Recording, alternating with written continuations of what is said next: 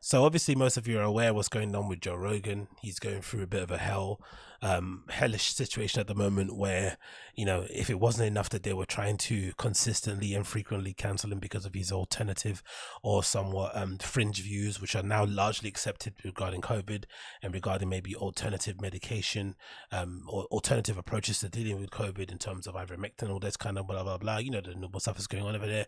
Now it seems like they've kind of decided that, if that didn't get him out of there, they want to now paint him as a racist. So this video compilation has gone around of, Joe Rogan basically dropping mad M-bombs on his podcast. So much so that a tracker that someone made, which basically kept a log of all the Joe Rogan shows on the archive and basically was able to kind of tally up the ones that went missing. I think initially when Joe Rogan podcast ported over to Spotify, 40 immediately weren't available, and I think at the time Joe Rogan never explained it, but basically what we heard later on down the line was that for Spotify didn't want those episodes, but in the last few weeks or the last couple of days, Joe Rogan has now deleted 70 more episodes that basically featured him maybe saying the N-word in a very flagrant and obtuse way, and which is quite a nuts approach, but it seems like everyone's coming after him and they obviously want to cancel him. But a really funny, interesting video came up. Funny, interesting video. Does that even make sense? An interesting video came up that basically features one Joey Diaz and Milo Yiannopoulos, right? Yiannopoulos, however you say his name, basically predicting some of what's been occurring with Joe Rogan, especially in Milo's case. I think Joey, first of all, is kind of, teasing Joe Rogan because he first had his first kind of apology for maybe speaking out of side of his mouth about something. I forgot what the actual reason was, but Joey Diaz was kind of poking fun, basically saying that look at our guy, look at how much he's changed now since he's had the cash in that Spotify check. It's not all rainbows and unicorns. You're now responsible, and you now basically have bosses that you basically have to report to in some way, shape, or form. And I think these videos are very funny to look back on, considering everything that's happened with Joe Rogan within the last couple of days and whatnot. But let's kind of play it quickly and we can jump on to some other things once we've done that.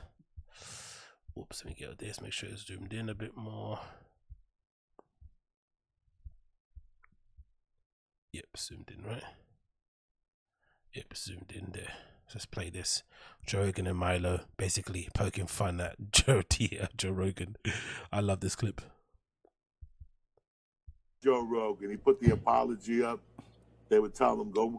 He was, that's hard for my dog. Yeah, my heart goes out to him. He had to put an apology up and shit. I guess things were good things were good in the basement, dog. Once you take that Spotify money, you got to start apologizing and making believe you care about trannies and stuff. You know what I'm saying? Now he's got to go to a tranny parade and donate $10 every month. Go play it. Any day now, you'll see Rogan hanging out with trannies down in Austin, jumping up and down. The poor guy. That's what happens when you get that money. When you cash that big check, you got to watch what you say. Aren't you lucky you're independent now? You guys were upset for a couple weeks. Nobody wants to give us any money. Did you see him? He's got to do the apology. My name is Joe Rogan. I can't go kill Dia no more. He can't do nothing no more. 100 million. Oh, Joey. Shit. All right. Okay, let me unlock a mystery for you. Nothing that you say specifically on any subject. There's no one utterance. We're bred to believe that people kind of kill their careers because he misspoke.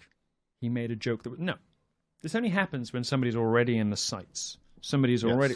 Joe Rogan, for instance, is one of the next big ones to fall. He's one of the next ones on the chopping block. And they're going to come for him for sort of enabling and giving a platform to the extreme right. Yeah. Now, Joe has a lot of legitimate... That started already. You see Joe of it. He just ignores it. He doesn't really acknowledge it. Well, he ignores it for as long as he can for now. But I mean, he has a lot of legitimately A-list friends. So not you, but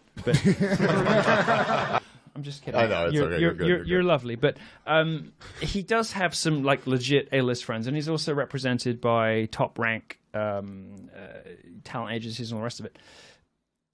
This is all going to go away within the next 6 months. This is all happening within the next 6 months because he's going to be presented as he's going to be presented as an example of somebody who has enabled or given a platform to the alt-right, whatever the fuck that is.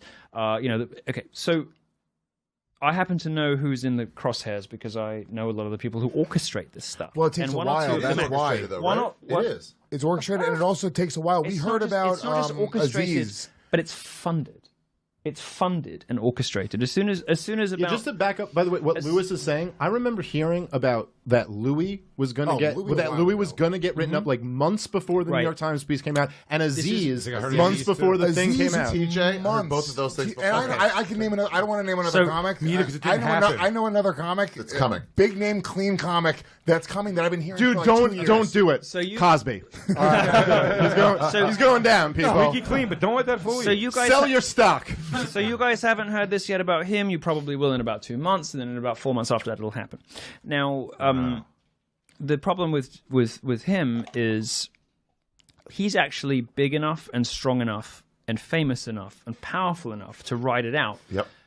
But he's chosen not to. And if you look at the What do you mean he's chosen not to do what? Well, look at the choice of guests in the last 6 months. I mean, the guy used to have, me, Gavin McGuinness, and he used to have interesting people, and now he's retreated. Just Ari. Now he just has you and David Peterson.